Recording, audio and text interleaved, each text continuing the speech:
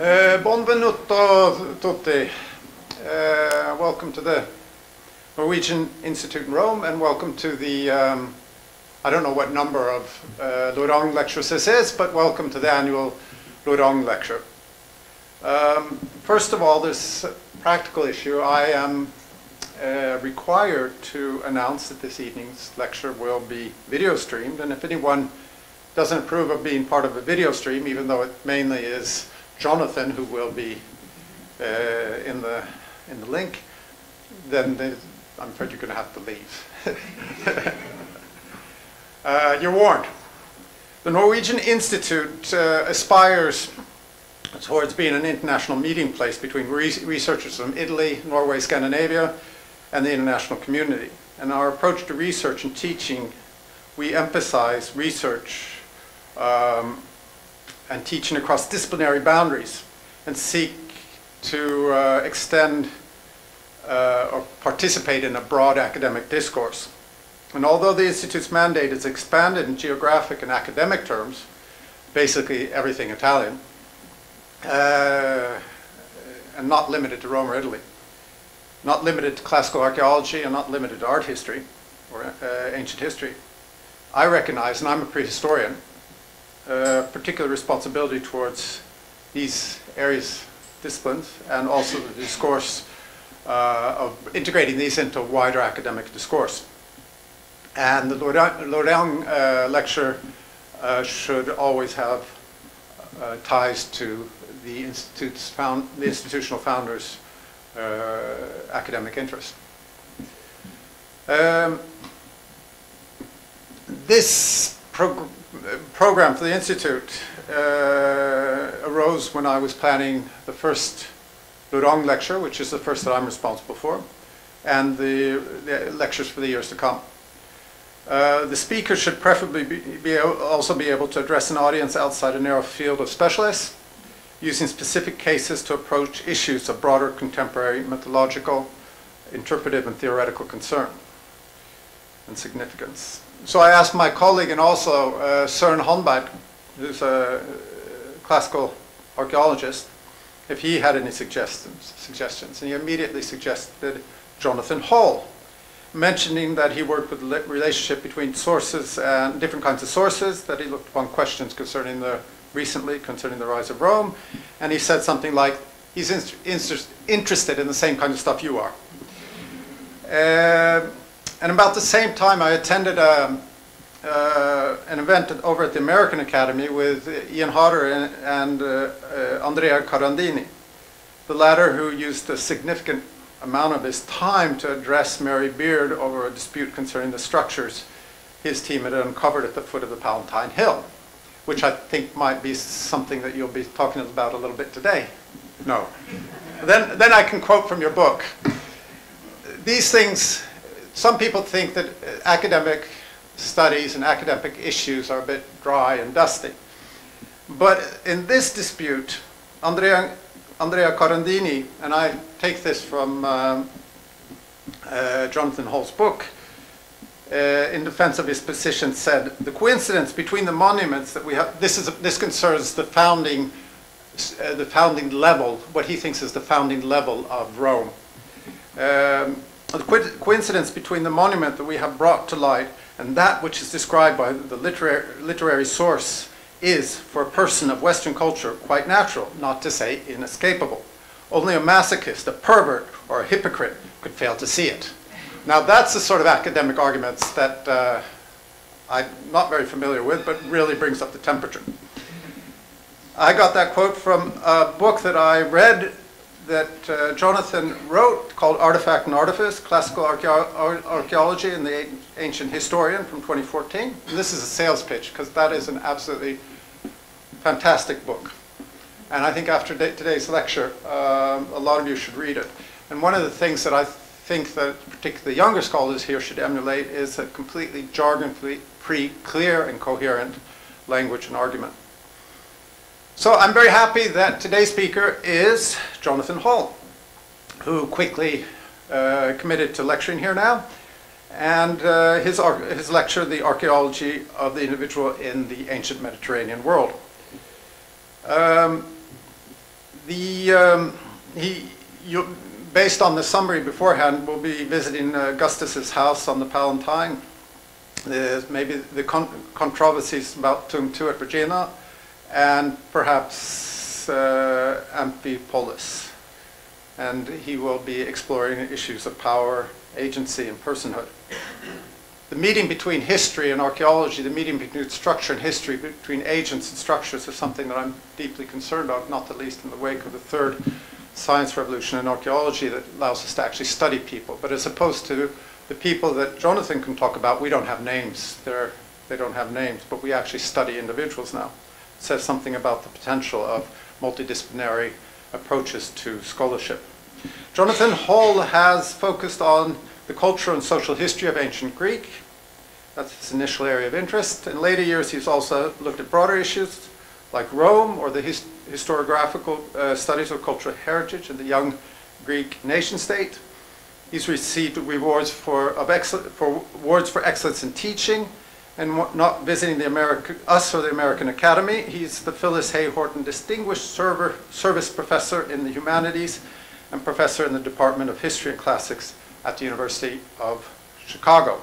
He's also written extensively articles and books, and his recent books include the Artifact and Artifice book that I mentioned, A History of the Archaic Greek World, Hellenicity, Between Ethnicity and Culture. So again, on behalf of the Norwegian Institute, I'm very happy that Jonathan Hall could join us today and present this year's Lorang lecture. So Jonathan, please.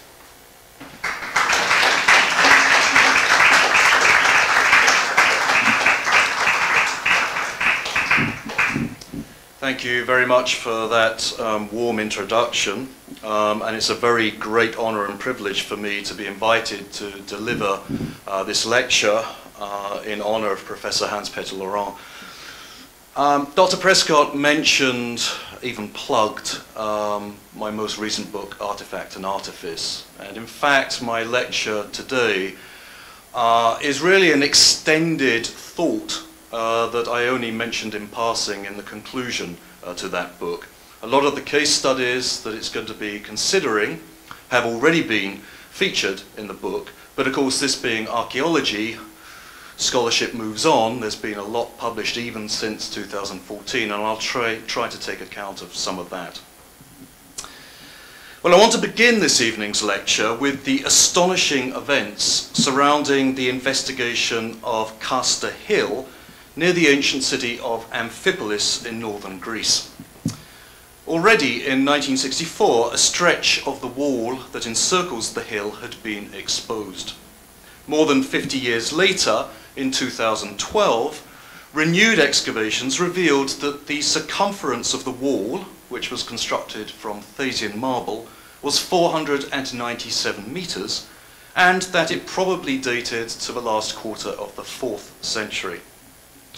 Furthermore, cuttings on the summit of the hill were tentatively interpreted as having supported the famous statue of a lion, whose fragmentary remains were discovered in the last century on the banks of the river Strymon. Speculation quickly arose that the Kasta Hill was the largest funerary tumulus ever discovered in Greece. And already in February 2013, the director of the excavation was suggesting that the tomb might be that of a personage connected to Alexander the Great, perhaps his Bactrian wife Roxana, or his posthumous son Alexander IV. In the summer of 2014, the excavators uncovered the painted facade of a tomb whose door was surmounted by opposed sphinxes. The first chamber was connected to a second by an entrance framed by two larger-than-life caryatids.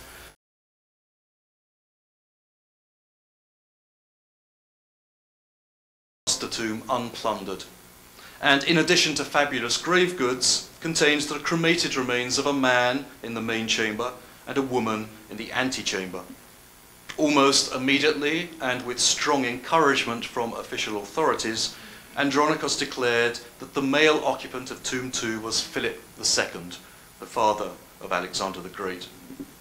Just as quickly, however, this identification was challenged by those who believed that Tomb 2 must post-date 336 BCE, the year of Philip's assassination, and that the cremated remains inside were more likely to be those of Philip III Aridaeus, the half-brother of Alexander, and of his wife Eurydice. That, at times bitter, dispute has continued unabated over the last 4 decades, and David Grant's In Search of the Lost Testament of Alexander the Great, published earlier this year, is unlikely to be the last word on the subject. As Yanis Hamalakis and Dimitris Plantsos have pointed out, the examples of both Castor and Vergina are enmeshed within a highly sensitive political discourse concerning contested claims over the territory and even the name of Macedonia and the fundamental Hellenicity of its ancient occupants. But the public appetite for unearthing famous individuals from the past is hardly limited to Greece.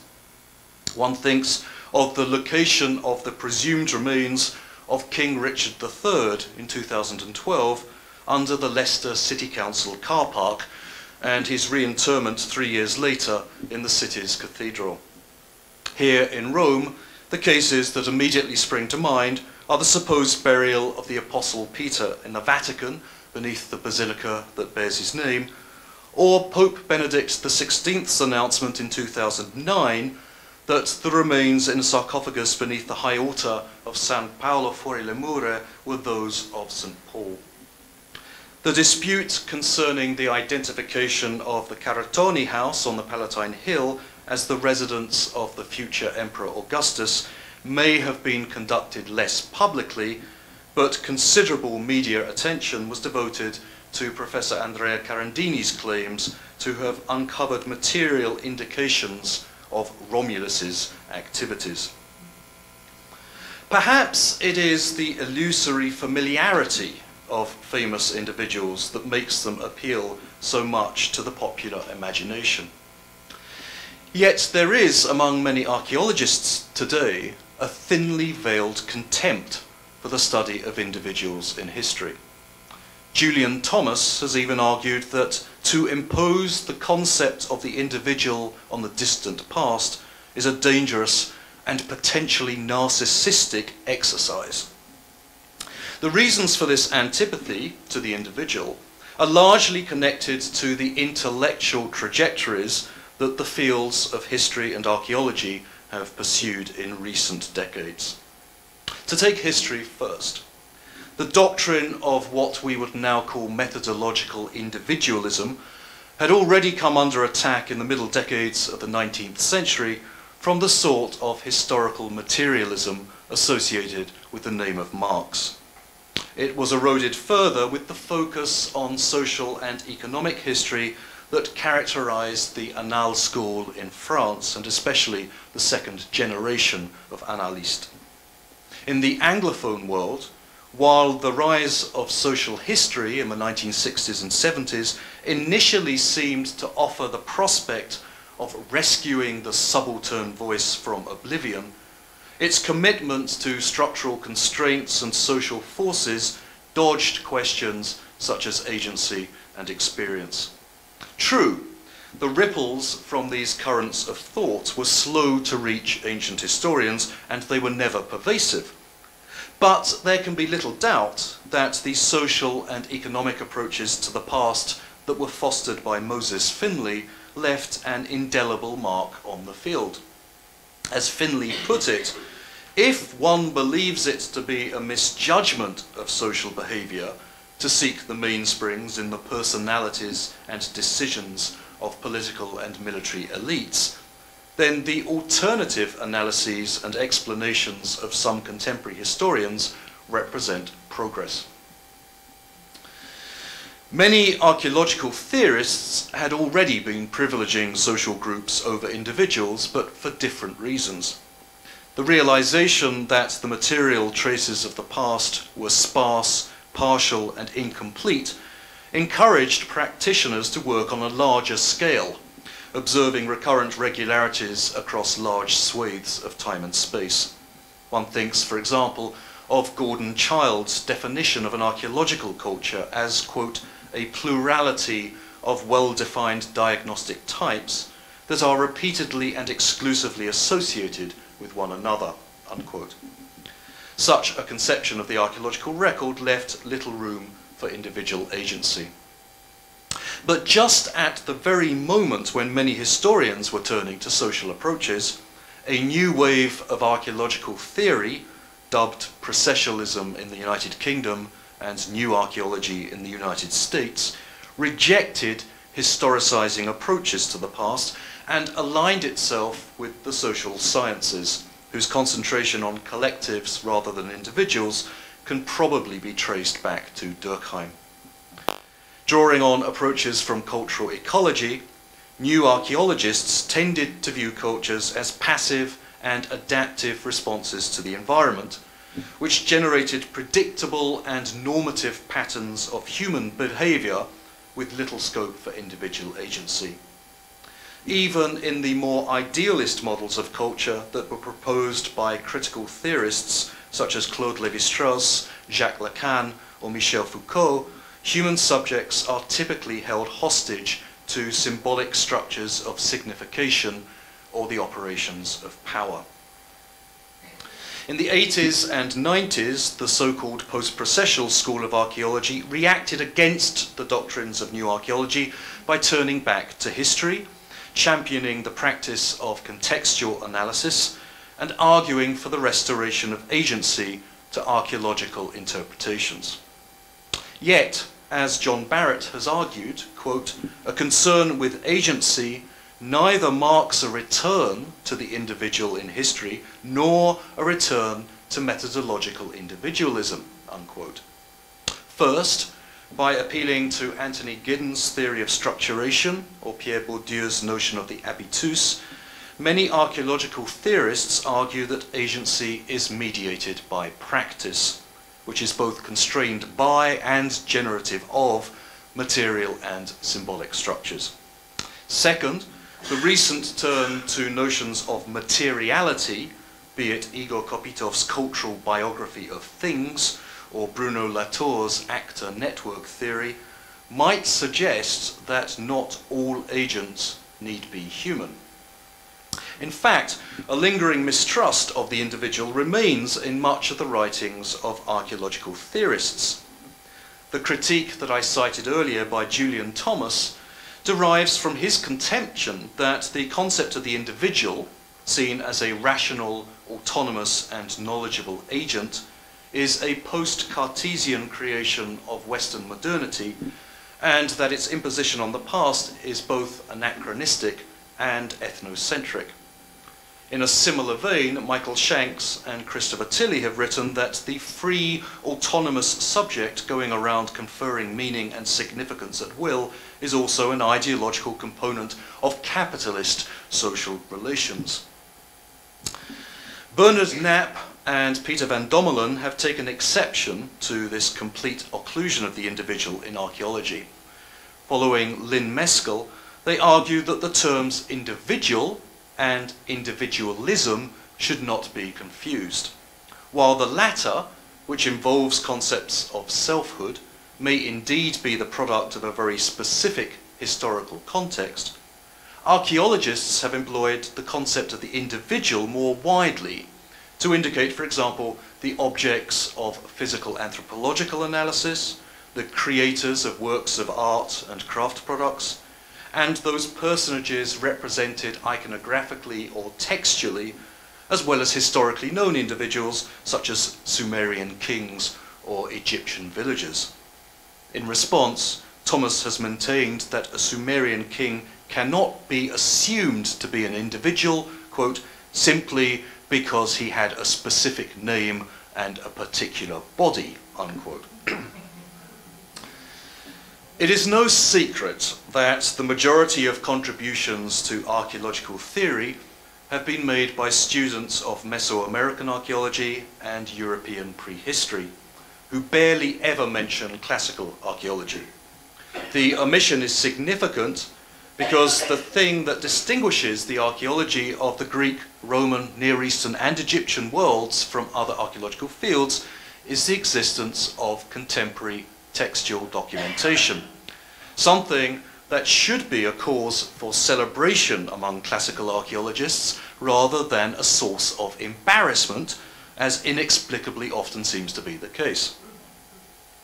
Almudena Hernando has suggested that the transition from pre- or proto-historical relational identities to modern individualized identities is connected to the distinction between oral and literate societies. But even if the strict dichotomy between orality and literacy were valid, which it is not, the literate cultures of the ancient Mediterranean upset so tidy a schema. The written word gives life to a multitude of individuals, not only ethically in the case of catalogues of third-party actors, but also emically in the individuals who submitted petitions in Hellenistic and Roman Egypt, the sculptors and vase paintings who signed their products, or the countless men, women, children, resident aliens, freedmen, sometimes even slaves, who are commemorated on their tombstones. We can, I think, agree that the modern Western or neoliberal conception of the individual is unlikely to have existed in antiquity. If notions of personhood are produced and performed through broader networks of relationships, then they will vary according to historical context. But to dismiss any perception of individuality on the part of ancient actors is surely too cavalier, and is hardly rendered true just because nobody has survived to refute it. Take Phrasyclea, famously commemorated by a marble chorus statue dating to the middle of the 6th century and found at Merenda in Attica. The words ascribed to her on her base, "I shall always be called maiden, having been allotted by the gods this name instead of marriage," are clearly those of the family members who commissioned the monument. But they also indicate that such a personal internalization of one's fate was at least thinkable. Sarah Brown Ferrario has recently argued that the origins of what we might call great man theory can already be traced in the histories of Herodotus in the 5th century. Even Thucydides, whose preference for materialist explanations is announced early on in his work, concedes that individuals can make a difference, especially in his account of the Sicilian expedition of 415 to 413 BCE.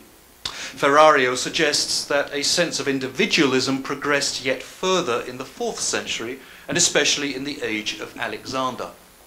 And that, perhaps, offers at least one plausible explanation for the development of portraiture in Greek art.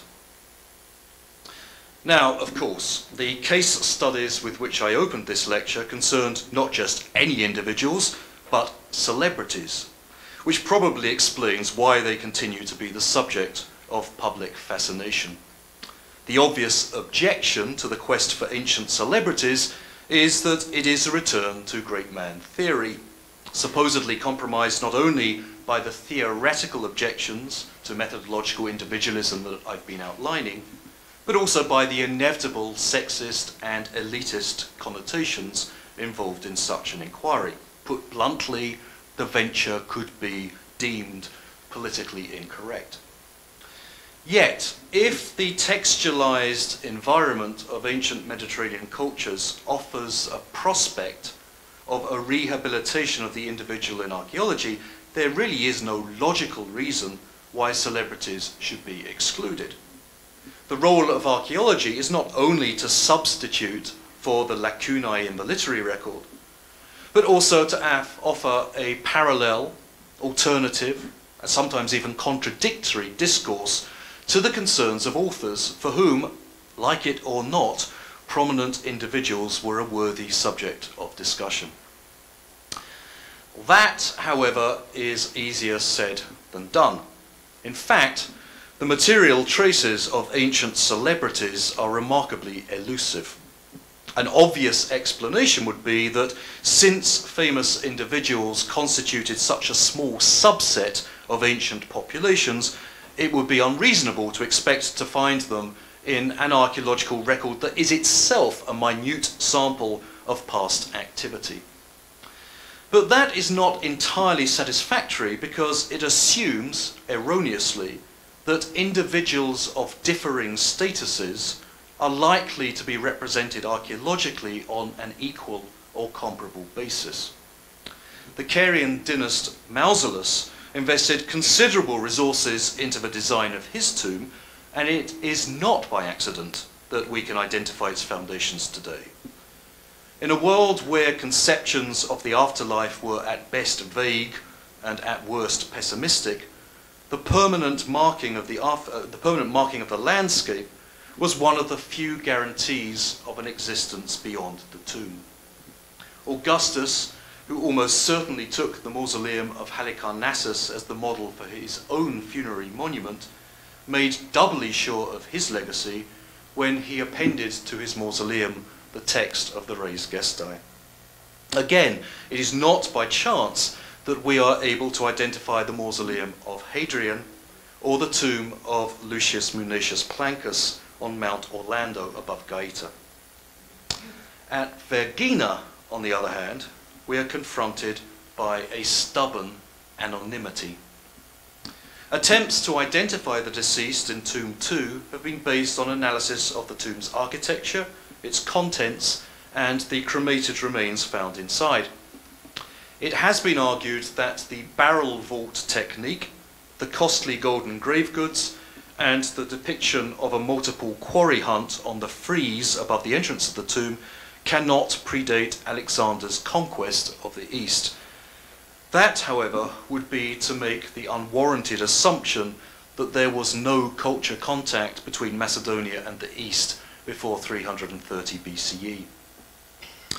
No absolute consensus has been reached on the chronology of the grave goods, though there is a growing opinion that the latest artifacts, for instance these 4 salt cellars here, may be too late for Philip II's burial in 336 BCE and might therefore accord more with Cassander's reburial of Aridaeus and Eurydice 20 years later. Faced with this impasse, a number of scholars have tried to make arguments based on what is claimed to be scientific analysis of the cremated remains. But here there are 2 problems. First, of the 4 analyses conducted on the remains since they were unearthed in 1977, no 2 converge in their conclusions. Second, it is virtually impossible for the non-specialist to adjudicate between these conflicting scientific interpretations.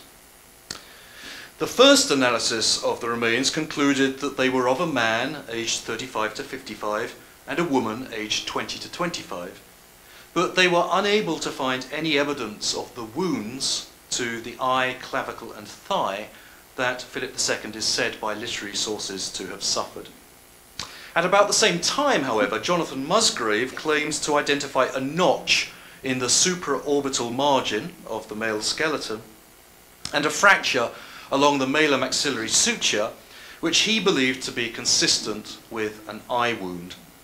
The gruesome wax model of the male skull that Musgrave and the anatomist Richard Neave constructed became famous. I'm sure you've seen it before, but is now largely discredited, in part because it showed traumas that cannot possibly be determined by skeletal remains alone, but mainly because it involved so much guesswork and imaginative reconstruction.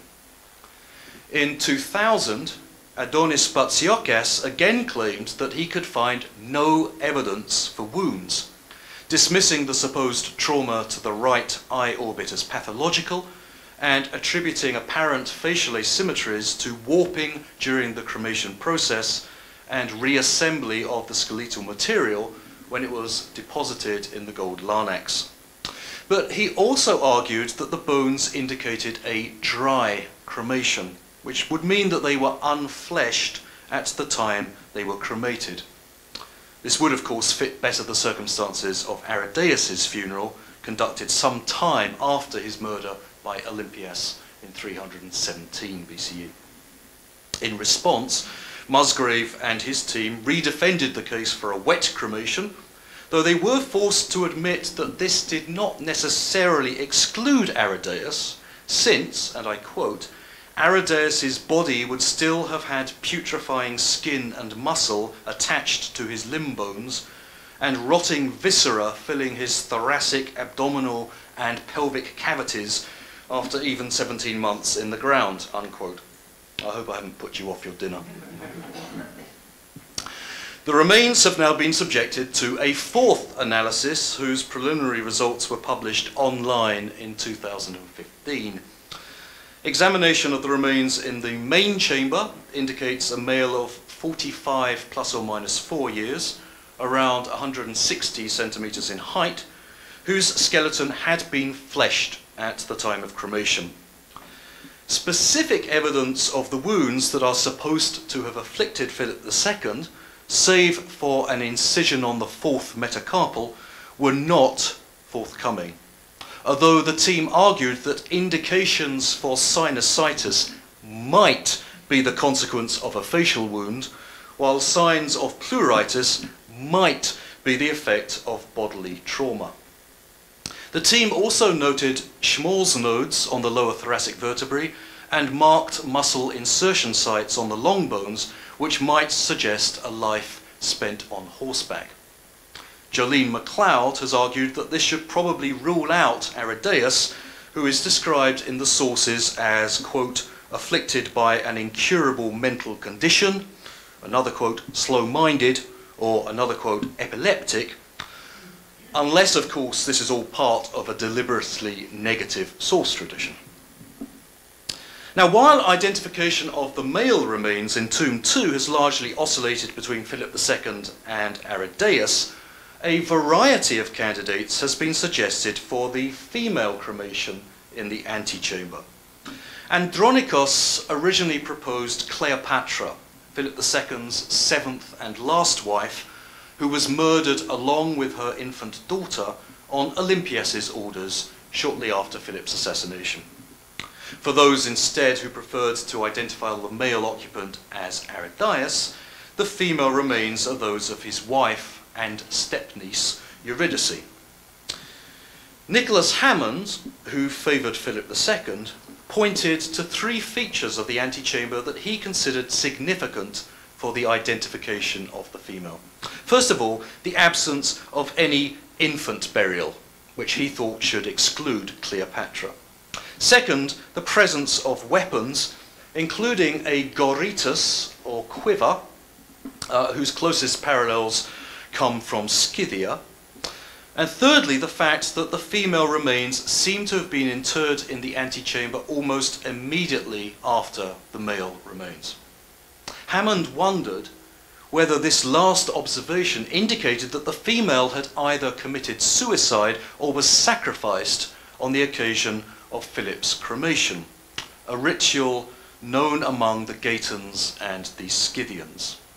In this case, the female might be either the Thracian Maida, Philip's sixth wife, or the unnamed daughter of the Scythian king Atheus, who is said to have planned to adopt Philip. The official line, taken by the Archaeological Museum at Vergina, is that the female occupant of the antechamber is Maida. But Theodoros Antikas, who directed the most recent osteoarchaeological study of the remains, favours the daughter of Atheus. First, a pubis fragment that was apparently not examined by previous researchers gives an age for the female of 30 to 34, which would exclude both Cleopatra and Eurydice. Second, evidence for horse riding from an early age, together with the goritos, would point to a Scythian rather than Thracian princess. In addition, Antikas and his team discovered that there was a compressed fracture on the left tibia, which might account for the mismatched pair of gilded greaves found in the antechamber, another indication of female martial prowess for which the Scythians were famous. The problem is that this interpretation ultimately depends upon an anonymous wife or consort of Philip II that is mentioned by no source. And even if Atheus' adoption of Philip II was intended to be sealed by a marriage, for which there is no evidence, Justin makes it clear that the adoption offer was eventually retracted. It never went ahead. Ultimately, as MacLeod points out, the physical anthropological analyses of the cremated remains in Tomb have been vitiated by prior assumptions about the identity of the deceased. What is needed is a blind examination by an international team of experts. This aporia is obviously created by the lack of any epigraphic testimony. This is not due to a specifically Macedonian epigraphic habit, because names are attested on numerous 4th and 3rd century funerary stelae from the area of Vergina. Perhaps an epitaph did originally commemorate the occupants of Tomb 2 and is now lost. More likely, there was no need to advertise to passers-by the identity of those interred within. This was, after all, an impressive funerary monument in a location, Aigeae, that had ceased to serve as the Macedonian royal capital towards the end of the 5th century and was now only used as a ritual centre and burial ground for the Macedonian monarchs.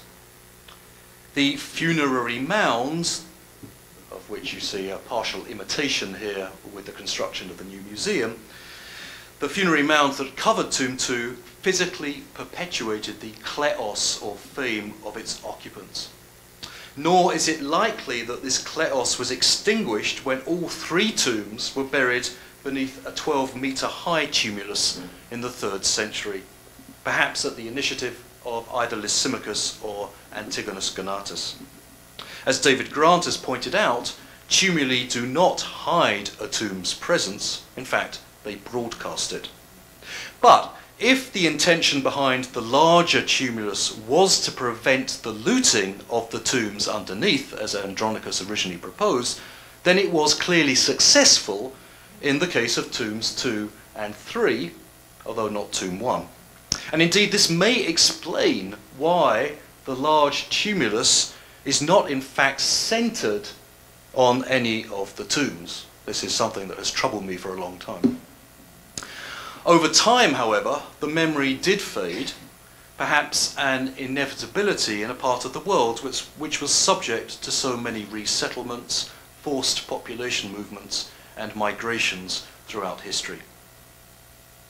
A built grave constitutes a physical and potentially permanent marking of the landscape.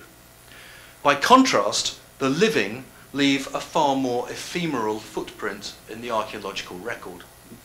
In 1978, the American School of Classical Studies at Athens published a picture book entitled Socrates in the Agora, which aimed to, quote, look to find him in the material world and physical surroundings of his favourite stamping ground, unquote.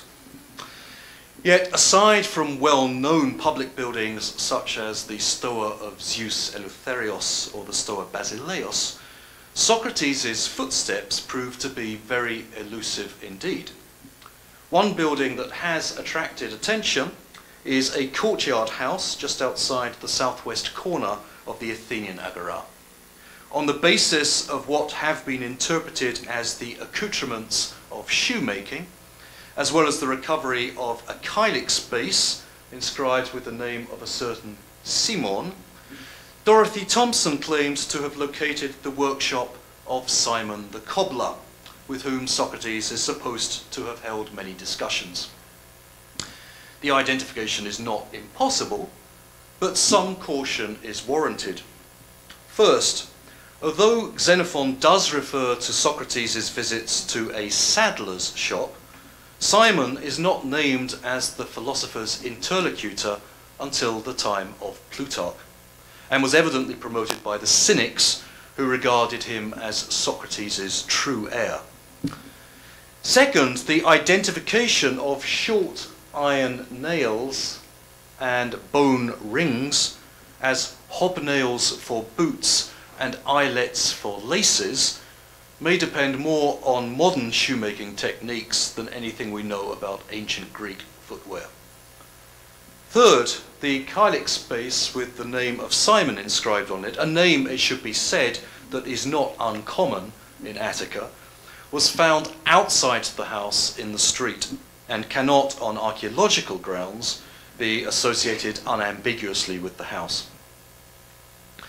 Even more phantomatic is the so-called Poros building, a corridored structure southwest of the Agora, which Eugene Vanderpoel proposed to identify as the state prison in which Socrates had been executed in 399 BCE. Indeed, the building continues to be identified as the state prison on site, even though the designation has now been dropped from the most recent edition of John Camp's Guide to the Athenian Agora. Vanderpoel's identification was based on location, the plan of the building, and the objects that were found inside, all of which are far from persuasive.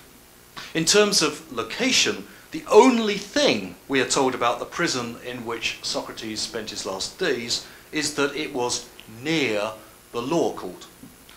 Vanderpoel argued that the Poros building was situated about 100 meters away from a rectangular enclosure that had been tentatively identified as the Heliaia law court, but which is more likely in fact to be a sanctuary of the hero Iacchos. As for the building's plan, Vanderpoel's penitentiary, with its square cells, exercise yard and guard tower, owes more to Jeremy Bentham's designs for the Panopticon than to anything we know about ancient Greek prisons, which is next to nothing. Finally, the 13 small vessels, which Vanderpoel conjectured were medicine pots for hemlock, were found in a 3rd century context. The Poros building is more likely to have served some sort of industrial or commercial function, and may even have housed a marble working establishment at the time of Socrates' death. When, in Artifact and Artifice, I originally considered the spectral presence of Socrates in the Athenian Agora, I suggested that Athenian democratic ideology might have constrained the material displays of wealthy elites, who were expected to at least feign conformity to an egalitarianism that might leave little mark in the archaeological record. After all, important Athenian statesmen such as Cimon, Pericles and Cleon are similarly absent from the archaeological record. But the fact of the matter is that famous individuals are elusive in all Greek states, whether or not they were democracies. The so-called tomb of Leonidas, which was shown to 19th century visitors to Sparta, was almost certainly not the resting place of the ill-fated Spartan king. For my last 2 examples, I turn to Rome. From 1956, Gianfilippo Caratoni excavated on the western part of the Palatine Hill a structure that comprised a peristyle court surrounded by rooms decorated with wall paintings in the 2nd style. On the eastern side of the courtyard was a ramp, which Caratoni believed gave direct access to the terrace on which was built what is generally believed to be the temple of Palatine Apollo. Since Velleius Paterculus, Suetonius and Cassius Dio all inform us that the temple was built on property belonging to the young Octavian, Caratoni reasoned that the house he had excavated was that of the future Emperor Augustus. Those findings were, however, challenged by renewed excavations at the beginning of this century by Irene Jacopi and Giovanna Tedone, who concluded firstly that the Caratoni house was part of a much larger structure which included 2 symmetrical peristyles. Secondly, that the ramp did not give access to the temple terrace. And thirdly, that the entire complex was unfinished at the time it was buried to make way for the sanctuary of Apollo, perhaps after the Battle of Actium in 31 BCE. Building on this reconstruction, Andreas Carandini and Daniela Bruni have argued that in around 39 BCE, the young Octavian originally decided to build for himself a palace that, with a surface area of around 8,600 square meters, was fit for a Hellenistic despot. As Octavian reinvented himself, eventually adopting the name Augustus in 27, the ambitious building plans were abandoned and the incomplete palace was replaced by the Temple of Apollo. Like Jacopi and Tedone, Carandini and Bruni believe that Augustus constructed for himself a new house to the west of the temple, of which only part of a tufa peristyle remains today. But they also imagine a second symmetrical complex to the east of the temple, for which there are virtually no concrete indications.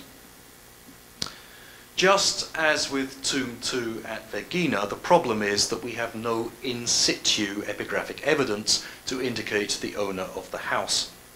Worse still, Suetonius informs us that Augustus spent the last 40 years of his life in a modest house he had acquired from Hortensius, which, quote, was conspicuous neither for space nor for refinement, since it had short porticos with columns of Alban stone, and rooms without any marble or special paving.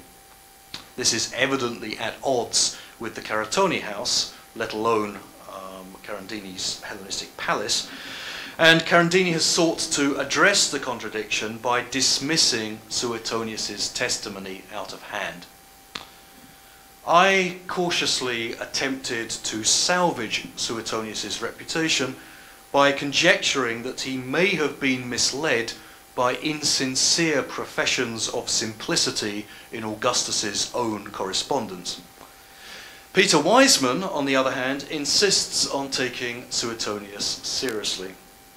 By drawing on the writings of late Republican and early imperial authors, he reconstructs a late Republican ideological conflict in which the populares attacked a small group of aristocratic optimates for their arrogance and luxurious lifestyle, including the vast mansions in which they lived. Octavian, who came to prominence as a champion of the people, would only have been following his principles in demolishing the sprawling palatial property of an anonymous grandee to make way for a sanctuary dedicated to Apollo. At Vergina and on the Palatine, we have physical remains without names. In the Vatican, by contrast, we have a name without physical remains. When the Emperor Constantine built the predecessor to the current Basilica of St. Peter, he expended a great deal of effort and expense in ensuring that the high altar should stand over a niched structure known as the Aedicula, which dates to the middle of the 2nd century and originally stood in an open courtyard belonging to a necropolis. On the wall of the nearby tomb of the Valerii, someone, perhaps a labourer working on the Constantinian basilica, had scratched a graffito in appallingly ungrammatical Latin, asking Peter to pray to Christ for the holy Christian men buried near his body.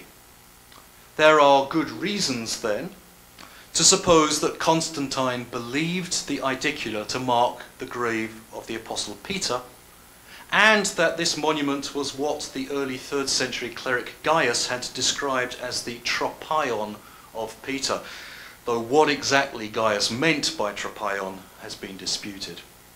Furthermore, another graffito that seems to refer to Peter was scratched onto the so-called red wall against which the Aedicula was built, and probably dates to the 3rd century, which is when it was obscured by the construction of a buttressing wall, wall G here, on which Margherita Guarducci claimed to detect a palimpsest of graffiti with encrypted references to the apostle.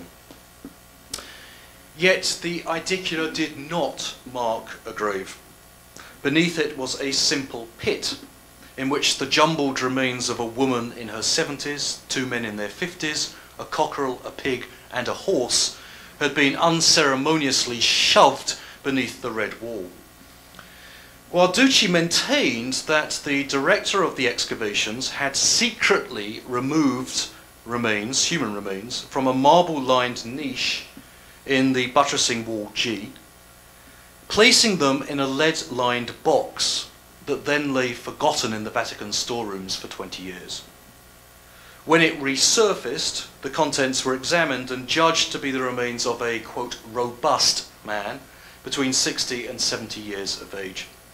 Since traces of earth found on the bones matched samples taken from the area surrounding the idicula, Guarducci concluded that these were the remains of Peter, originally buried beneath the idicula, but then transferred to the adjacent buttress, perhaps to protect them from groundwater. Conversely, Antonio Ferrua, another member of the original excavation team, swore that the niche in the buttressing wall was empty. Even if he was mistaken, the chain of custody here has clearly been compromised. But even if we allow that human remains were transferred from beneath the idicula to the niche in the cross wall, why assume that these were the relics of Peter? Surely Constantine would have constructed a more decorous resting place for the Prince of Apostles. Nor is this the only case concerning Peter where we have a lieu de mémoire that is unassociated with human remains.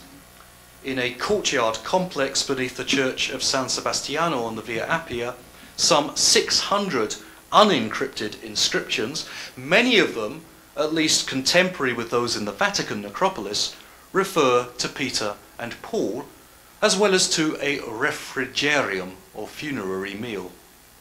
A number of sources, including the 5th century Acts of Sebastian, the 6th century Liber Pontificalis, and the 7th century Salzburg Pilgrim's Itinerary, claim that the bodies of the 2 apostles were at one time buried on the Appian Way, and this may also be implied in an inscription attributed to the late 4th century Pope Damasus. Yet here too, no grave has come to light. Paradoxically, perhaps, it is almost as if the memory of the individual proves to be more resilient in the ideational realm of tradition and faith than in the material record. And it's with this point that I would like to leave you tonight. I hope to have persuaded you that the search for the individual in archaeology is not necessarily wrong-headed per se, although famous individuals, ancient celebrities, are surprisingly elusive. But perhaps we've got all this back to front. Our conventional understanding is teleological, in that it assumes that a famous individual marked by wealth, status, renown, and the capacity for action should, all things being equal, leave an observable footprint in the archaeological record. In practice, however, it is we who search for the historical individual, and it is we who read back into the past our own preoccupations and etiologies. The concept of the individual may not be a creation of modernity, but the search for the historical individual is undeniably presentist. Thank you very much.